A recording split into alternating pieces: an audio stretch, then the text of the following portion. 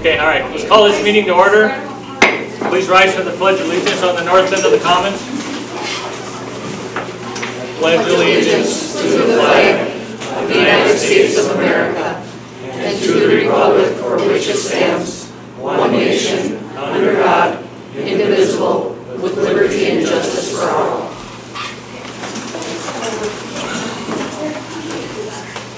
Roll call. Let the record reflect that Director Gentilini is not present. 4.0 student representative. Hi. The school year is coming to an end, and we are very excited.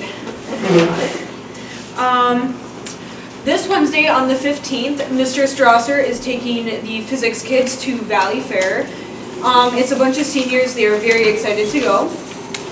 On Monday, the 21st, the seniors are having a scholarship award ceremony upstairs in the auditorium. I think that's at 10 o'clock. Hopefully everyone wins a lot of money because everyone's going to college that I hear. The 24th is the last day for seniors, which, hallelujah. And we don't have school that Monday. That Tuesday, I don't know what we have going on that Tuesday now that I think about it. And that Wednesday we have graduation practice, so we can pretend walking the stage. And then that Thursday we do have graduation. Tuesday we have our class trip where we are going to the Mall of America and to a Twins game. And we are very excited for that. So thank you. That's it. Thank you. 5.0 agenda additions and deletions. I have none at this time, Mr. Chair. 6.0 visitor input. You have any visitors that want to speak?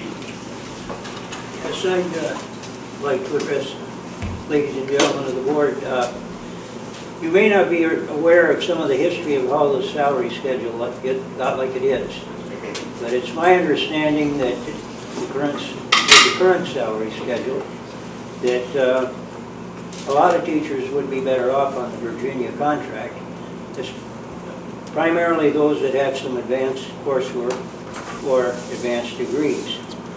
It was that way when I was on the board 30 years ago. And it dates far back before that.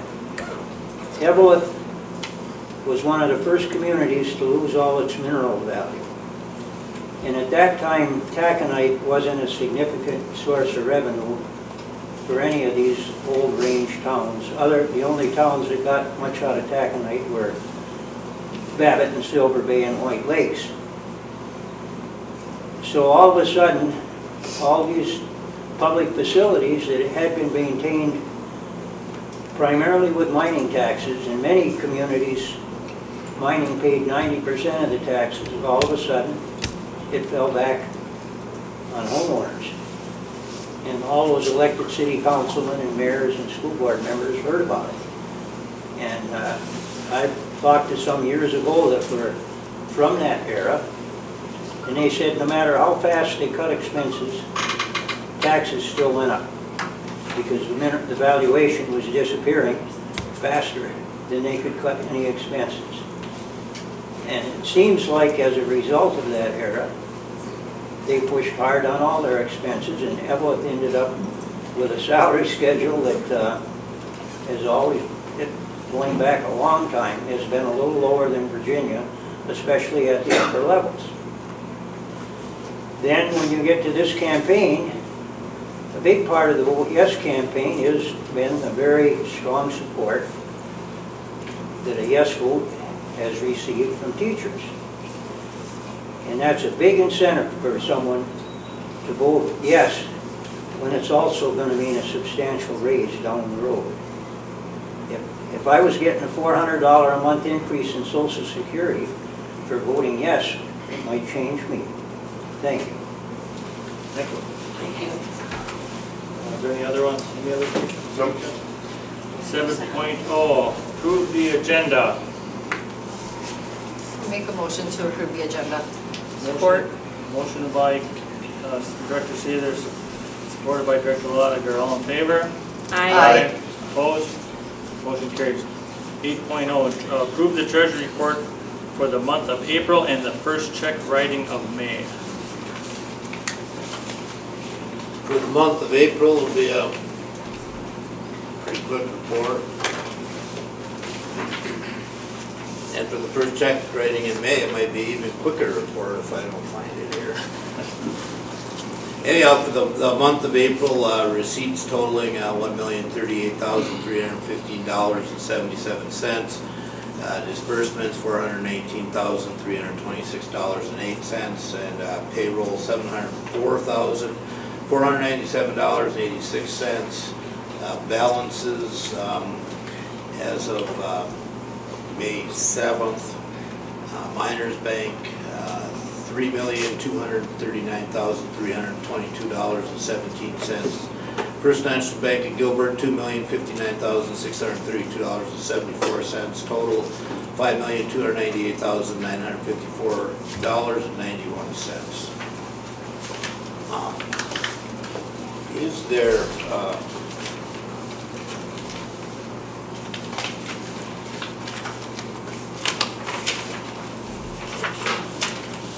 for the first check writing in May, it's itemized in the packet, total disbursements of $109,262.32.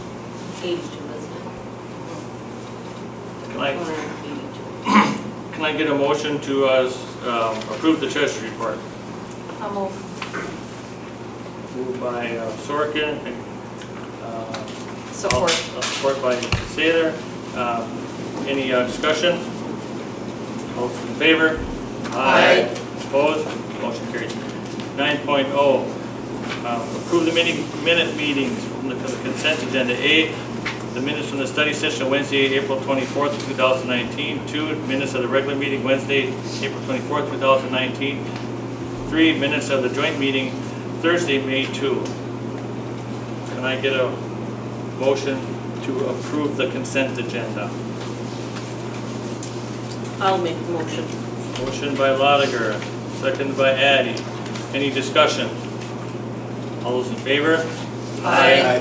Opposed? Motion carries. 10.0, nothing removed from the consent agenda. 11.0, personnel. 11.1, approve the notice of retirement of Nancy Nettleton. Mr. Chair, I apologize for, I see there's no explanation underneath in the information letter, so let me help a little bit. Ms. Nettleton is a paraprofessional here in the district on the Eveleth campus right now in the high school. She's been here since '98, so she's been here for 21 years, and she would be more than happy for me to tell everyone that she became a grandma this year and wants to go spend time with her grandkid now, so she's going to retire. Very, very good. 11.1, can I get a motion to approve the retirement of Nancy Nettleton? I'll move with a letter of thanks. Moved by Peter with a letter of thanks. Can I, seconded by Addy. All those in favor? Aye. Opposed? Motion carries. 12.0, new business. 12.1, approved summer band program.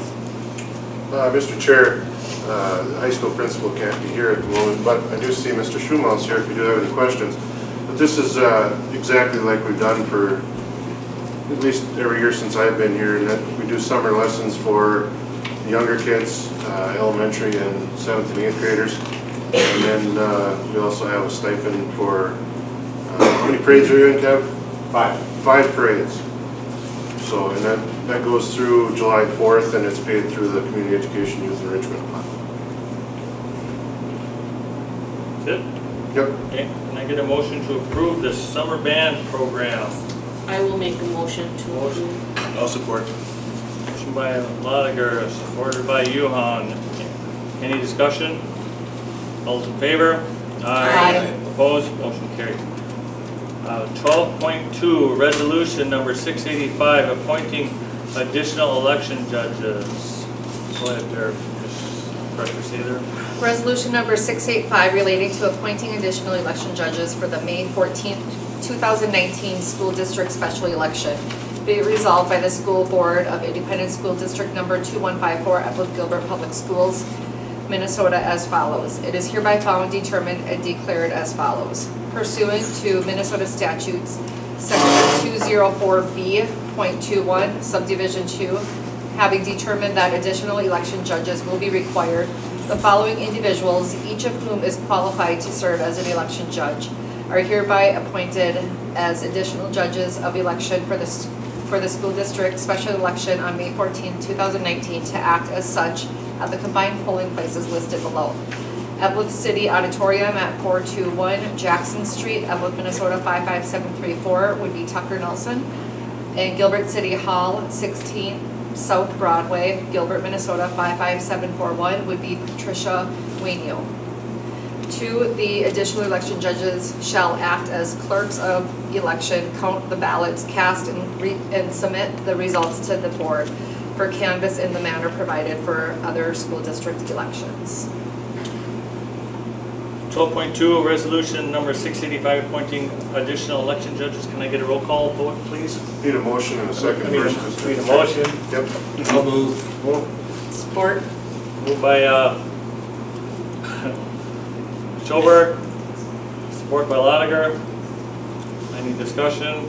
I just have a question. Nothing against the people or anything, but we determined that additional election judges were required. Did something happen since we approved the other judges?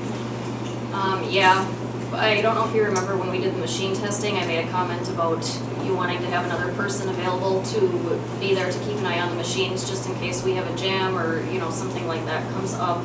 Also, the great interest in the election, I think, just warrants another person because I think it's going to be busy tomorrow for them. And then these 2 people are going to be named clerks of the election, and they're going to count the ballots and submit the results to the board. These people, or would the, do you have election judges that are like chairs or anything that do that part?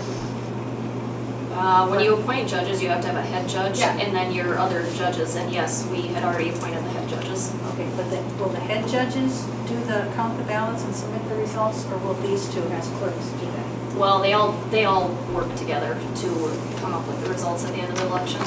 So this is just a general It's job all- description yes. of everybody? Okay, Yes. gotcha. Right.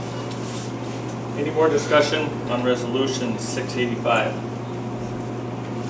We got a motion by motion by Schoberg, second by Lotiger. Can I get a roll call vote, please? Yep. Director Johan, Yes. Director Schoberg, Yes. Director Lotiger, Yes. Director Sather, myself is a yes, Director Addy, Yes.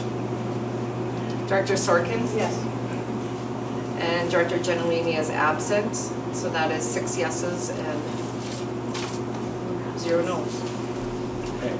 12.3, change the date of the second regular May meeting to May 20th.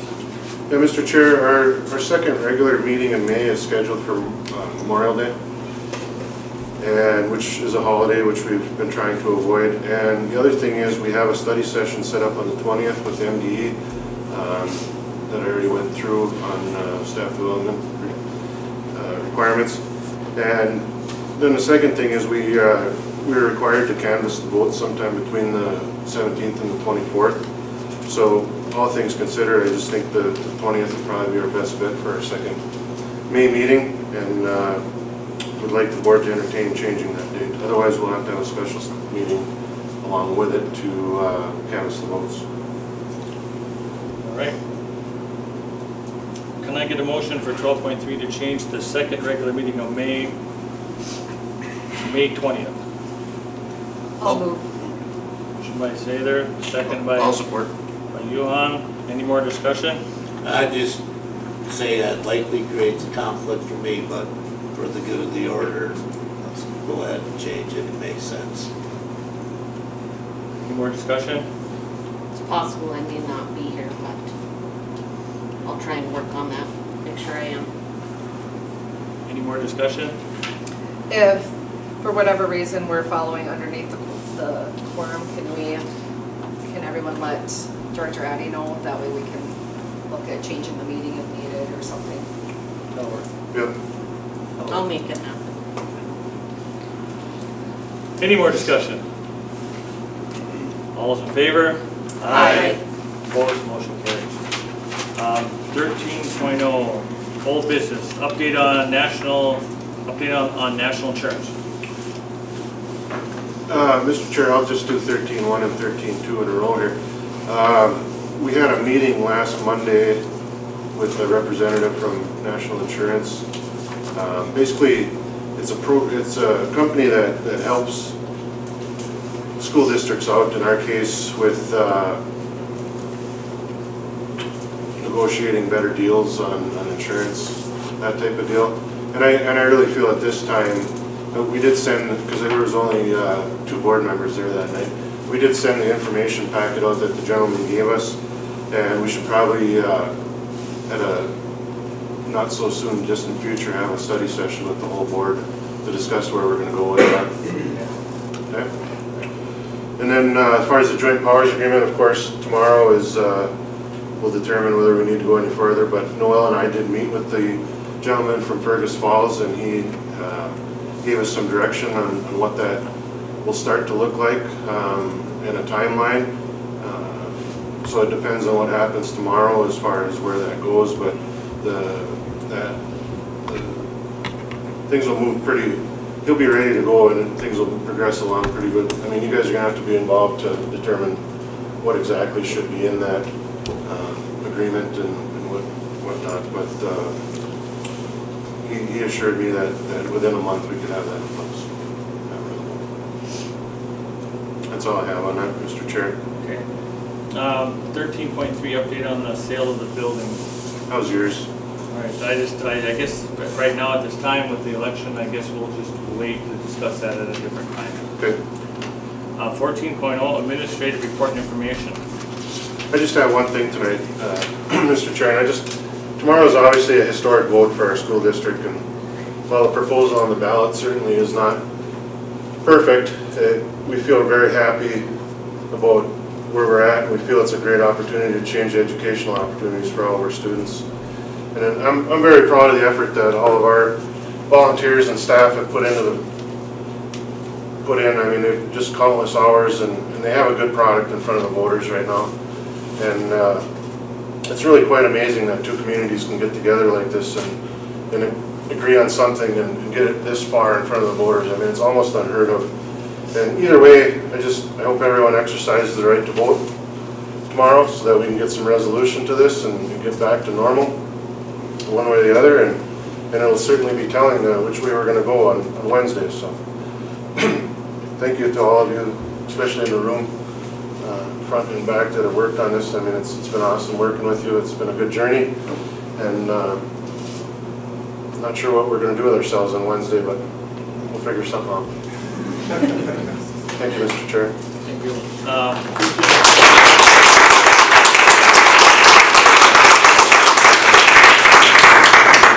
15.0, board member topics. I'll start down here. Thanks. I had some good news. I spent the day on the golf course, and the Golden Bear boys shot 20 strokes lower than they did last Friday at the same course. So it was a good day there. I'd just like to, echo what Jeff said as far as the importance of getting out and voting. And I know anyone who's here obviously is going to figure out how to get out and vote tomorrow and how important that is, but to tell your friends, your acquaintances, because this really is a historic vote.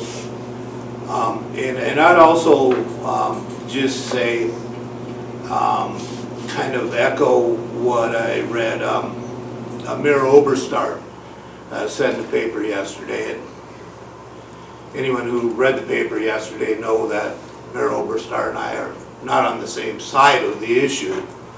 But after the election, it's so important for us to respect the voice of the people and to come together and to move forward, whatever the case it may be. Thanks. Thanks, Matt. I have nothing. I have nothing.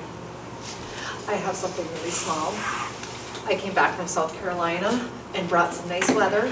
so everyone can thank me. I delivered the promise. I kept hearing about snow coming here this past week, and I think I may have been on the ocean when I was hearing that, so that's it. Sorry to go out, but it was great. Well, thanks for the weather.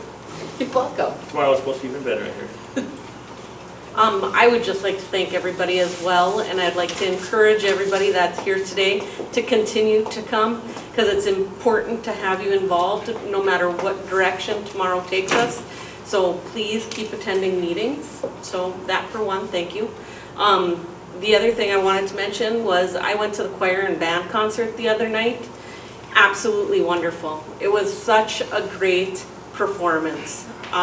Prince, there was Queen.